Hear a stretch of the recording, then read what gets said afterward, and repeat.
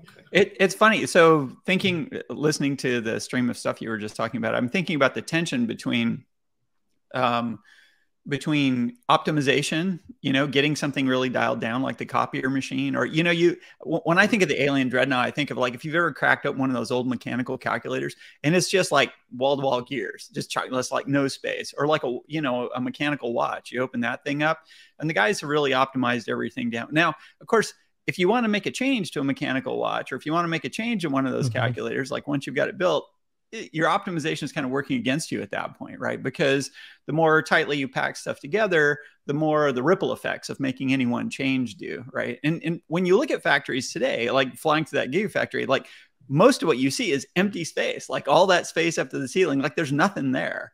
So the idea of like making best possible use and filling all that with machinery, like that's cool. That's a kind of optimization, right?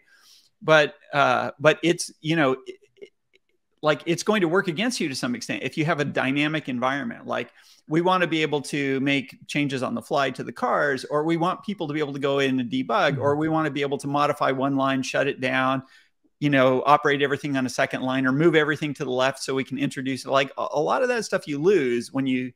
So one of the reasons factories are so freaking big is because people are just like, oh, we think it takes this much space. Let's just build a giant building and we'll figure it out as we go. It gives you a lot of flexibility because you've got all this space to move stuff around. But yeah, it costs money. So once AI starts coming into it, the thing AI gets you is it gets you generality. Like the machines themselves become much more on the fly kind of stuff, and maybe even adaptable. Like right now, human beings aren't working on assembly lines. They're pretty general. You show them approximately what to do and they may mimic that. But as they get better at the job, they constantly refine, and they can on the fly ad lib. Oh, we're out of this part. I'll work on that for a couple of minutes. And then when the bin comes over, then you catch up. Like they can constantly rearrange the order that they're doing stuff in because they're general, right? So in a sense, one of the things that AI gets you is it gets you like all the robots start to be able to do that, right? You like on some level, you get to do your optimization on the fly. You can imagine at some end, you've got this really arbitrary alien dreadnought and like, oh, today we're going to make iPhones and tomorrow we're going to make calculators, and so that it's completely dynamic. So I think these two things are kind of in tension, right? Like you can get super, super optimized at building one thing that you've thought through and you've spent a lot of time on it and you've really tuned it up. But then you lose flexibility. So, the other kind of optimal thing is like the anything factory, right? Where like you can do anything with it. It can reconfigure on the fly. It's super dynamic. It can make several products, alternately as it goes. You can change the feedstocks and it can adapt. And so that's another kind of vision of optimization. Yeah. And that's where the term flexible automation comes in, because you have the hard automation where you really are making one product, but you're making it really well and you're making it really fast. So, the classic example is a bottling factory. I mean, it's hard automation and it does that, and it's just kicking them out in the millions. The automotive factory, because your volumes aren't that high, you need to have a little bit of flexibility to be able to program it. And many reasons that the robots are used the way they are, it's not because they're so much programmable, but they're flexible. Oh, I can use the same piece of equipment to do this thing and that thing and that thing and that thing. So they're really using it that way. But the irony is that the whole idea of the robots are like, oh, they're flexible, we can reprogram them real easily. And it's like, well, maybe we can reprogram them, but sometimes it's not as easy as you think it would be. So a lot of time is spent in getting the robots to be programmed together. And then as they start working closely together, you have to start coordinating that stuff, and it gets really tough. And then you've got to make sure that everyone accomplishes their task in a set amount of time. And if not, people are sweating bullets out there trying to figure out what I do to make that move a little bit faster. And then they suddenly say, I can't hit all the welds. Can some other station take up this weld right now? So you might move those things around. And then getting the density in there again. The robots themselves, because the way they're designed as a 6-axis arm, because that's the minimum number of joints that you need to be able to reach all positions and orientation in space. That doesn't mean you can't have more. And the reason when you put more in there is now you get redundancy that your elbow, rather than always having to be in one position, you can start moving around a little bit. So they want to come up with these robot arms that have a little bit more of that flexibility so they can really work next to each other. And I had seen one of those videos that, Toyota is working on these arms that start to look more like a snake than a traditional robot arm, because they might have like a double elbow, and rather than orthogonal joints, they kind of are at 60 degrees to each other, the way they roll around. And when they put them all together, if you look at it a little bit blurry, you'd think you're looking at like a dirt pile with earthworms in there that are just kind of like moving around all of a sudden. And it's just all of a sudden you get this chill down your spine. That's the alien Dreadnaught. I mean, it's gonna be one of those things you're gonna go in and it's really gonna look like something out of Alien, that you're gonna be freaked out by what you're seeing, because now the mechanisms are really honed.